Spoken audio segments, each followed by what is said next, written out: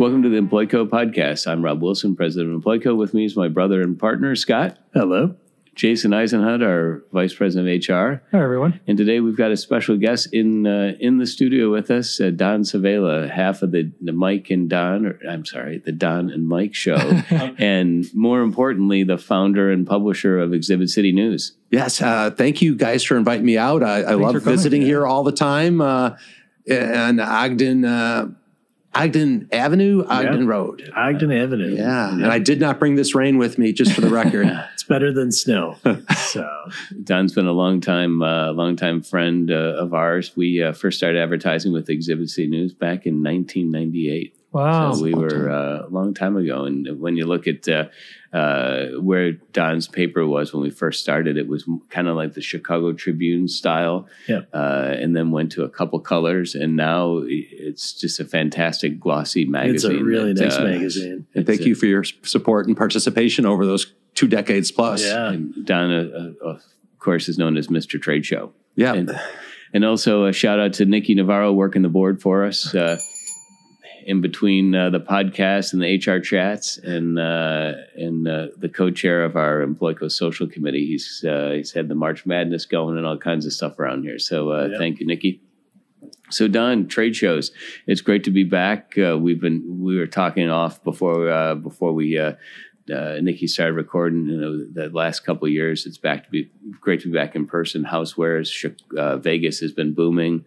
So it's got to be good to see everyone back again. It certainly is, Rob. And, I think most of the people in the industry have a very similar feeling. And, it's sort of weird looking back on it. Like, I don't know if I have this reversed. Looking back at the 2 years of COVID, of which this week was the show in Vegas where they chopped that last day off that big machinery show. And after that, you nothing on the strip. You can ride bicycles down, everything 2 years ago.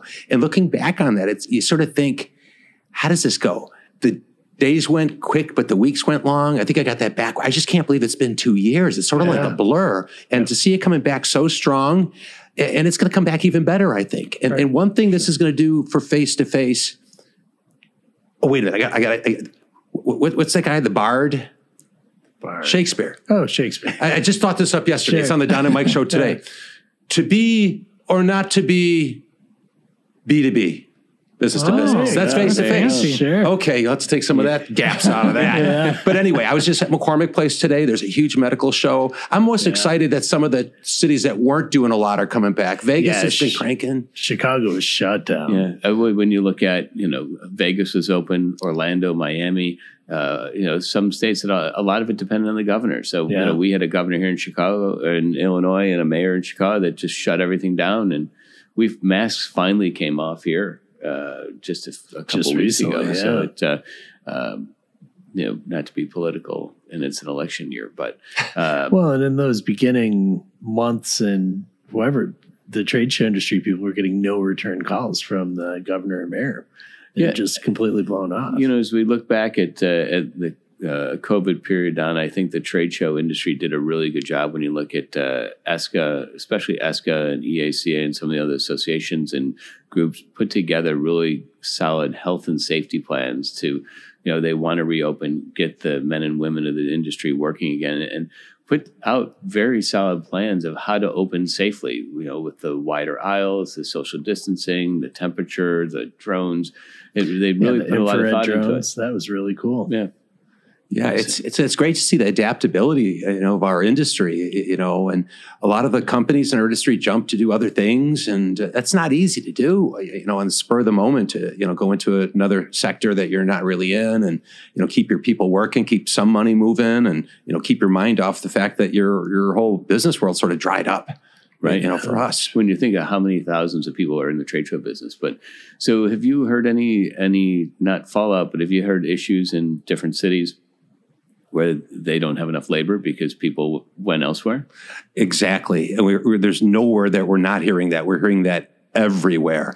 And we already knew we were dealing with an aged workforce. And we got to watch how we say that here. Because no spring chicken. We are in the HR business. So. And down at McCormick Place today, seeing people, some people I haven't seen in, 10 years or longer. And it's like, you look at them and then you sort of do that thing where like, your hair's a different color, this and that, gray, but it's coming back pretty strong in a lot of places, but something's going to have to give to get more people in our industry. And I think that sort of happens I don't want to say on its own, but there's this natural progression because everyone's sort of working on it in their own ways. Mm-hmm. And sooner or later, people have to come in there and take those jobs, especially younger people. Yep. And once word gets out of what great jobs they are, it's just, I don't understand some of the younger generations. I've never had any kids, but I try to look and see what's going on with these guys, but it seemed while the 2 years we were out, anyone with a family, they don't want the uncertainty of, the up and down of our industry or working weekends and nights. So anyone that was able to find another gig took it for the most part. So we lost some of the younger people. They were more adaptable because of their technology background, just being of that generation. So they were easily able to move elsewhere. And here we're all us lifers are still here. Yeah. When you look at, a lot of people went elsewhere because you have to work. So whether they went into construction, and you've got so many different aspects of the trade show business. You've got the builders, you got the EACs, the GCs. So the builders, I would imagine, are starting to come back as people want to start spending some money on freshening your booth. If you haven't bought a booth in a few years, it probably needs a fresh look to it. Yeah. But how do you go about? Are the unions reaching out to is it to high schools? Is it to tech schools to try and get that next generation of training? That's a large part of it. That was sort of the plan back in 2019. We were hitting our peak. We were really focused on the problem of where are we going to find more workers to expand. And now we're looking for workers to replace and expand. Existing, yeah. Right. So it's a little different. So Jason had brought up a question when we were, before we started recording, of the face of a trade show, of how different. Do you think it's going to change much? Because you had trade shows were kind of at record levels pre-COVID, and then COVID, people tried to pivot. We were talking about the virtual trade shows, which we were in a couple, and it was hard. It just didn't work well. But do you think you're going to see the trade shows take on different, the floors are going to be similar, but do you think it's going to be a little bit more interactive, or breakout rooms, or are you going to have that virtual aspect anymore or not? I know a lot of our people in our industry just don't like the digital side of that. And there's always going to be a place for it in conjunction with the trade show, but it's not going to be as much on the show floor. And this just seems to be what people are honing down to. It's not going to be on the show floor.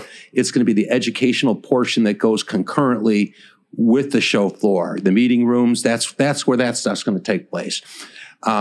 There's not going to be any even split, and that varies by different industry sector. The medical industry, they canceled so many shows because a lot of their education was already digital online. It's easier to switch over on that, and ouch, the pain when you get that email or that call. It's like that gigantic booth we do where you need the crew of 35 people. But when you see the machinery shows, even the home builder. That's something that it's seeing the new products on the floor. You can't do that virtually. I don't think that works like the medical industry, for example. Yeah. And there, it's seeing those products, and also networking, seeing whether it's your competitors or your customers. It's great to be back in person. Yeah, you know what? People didn't realize, what an important role it played in the general economy. Connecting, people with their customers at the trade show. Yeah. How many layers you look on from your restaurants in Chicago? The new expansion too at the Vegas Convention Center is gorgeous. We walked through that in September, and or October. It was beautiful. The West Hall. Yeah, it's really nice. Yeah, we're lucky to have so much out there in Las Vegas. Yeah. We're truly blessed. Now they're going to have a new hotel built there right by the new West Hall, a non-gaming, business hotel. Oh, really? Yeah. Not the Fountain Blue. Fountain Blue. They say Fountain Blue is going to be open by the end of this year. I just read yesterday. With a fully functioning casino too. Yeah. Really? I heard it was going to be a JW Marriott. That fell through. So really? Fountain came in, bought it. They had their second announcement, second time around. But so it's going to be really big nightclub, big casino. So Don, you travel all around the world and to trade shows. Are there new buildings you're seeing? Are there expansions around the country? Are there hot areas? What should, as our listeners in the trade show and non-trade show space, what should people be looking for in the next couple of years in the way of trade shows? I think it's going to continue to grow. There are new convention centers opening. There are expansions taking place. These things they don't come on the drawing board overnight, and they don't get canceled overnight. Those are, money's been allocated, and, every destination's trying to find a way to bring people in to fill their restaurants and, fuel their economy. But, it's a lot of space. There's going to be some winners and losers, I think, eventually, because there's just so much. But I think we can handle it, as an industry. I think we can fill it up. We'll see what happens. And once the international piece comes back, I mean, that's probably a big piece that's holding back a big chunk of the trade show resurrection. Right. And now travel is open globally. So it even since last fall when we were in Vegas, there were still some travel issues of coming in from overseas. But now globally, you could really go anywhere. And British Airways, no masks on the planes. Yeah. Got it like that. Really nice. So what's next on the Don and Mike show? Well, coming up in April, we're focusing on labor issues.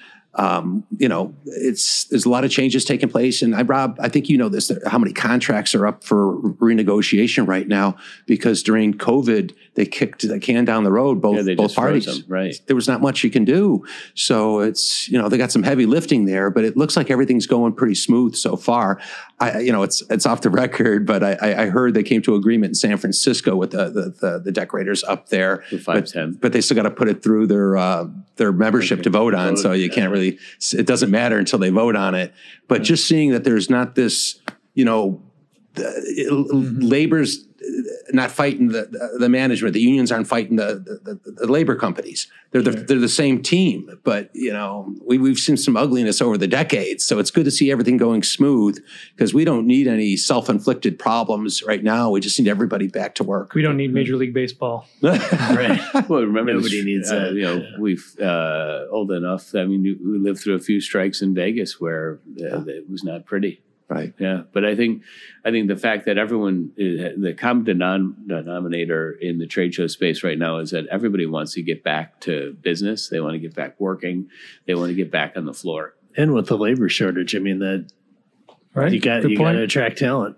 Yeah. So, right. I mean, we're seeing it across the board, and all of our clients are paying more just for everything from receptionists to, you name it. Yeah, it'd be interesting to what effect does that have on the collective bargaining as well, though, because as the management versus the labor side, labor is looking for an increase, and when you look at what we're seeing for our clients across the country, wages are going up. Right. Jeez, it's interesting times. Yeah. So, and those of you that haven't been by the Exhibit C News, you've got a whole fresh new look at the paper's headquarters. Yeah, Rob. After 23 years in the same building, you don't realize how it deteriorates a little at a time. It looks great, because I redid it when I moved in, but I redid it in grand fashion. I shouldn't say I did it, but I'm glad we did. I feel so much better being at the office. The media wall is very cool. Yeah.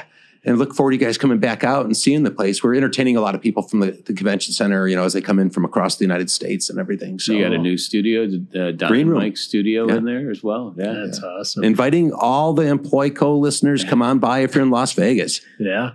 And you guys say, we never take our show on the road, but you guys do a great job of taking it on the road. Your mobile unit's great. Your rig's whether great. It's Randy Smith or different. I think you guys were out at the ESCA Winter Awards, and so it's great seeing you guys on the road. Yeah, thanks. And we'll be in Asheville coming up for ESCA's summer conference. Never been to Asheville, and there's not many places I haven't been, so I'm looking forward to that. I hear it's a great place. You can buy a couch there. Oh my gosh. The furniture capital, right? And you can participate in the putting contest sponsored by Employco. Well, I'll definitely be there.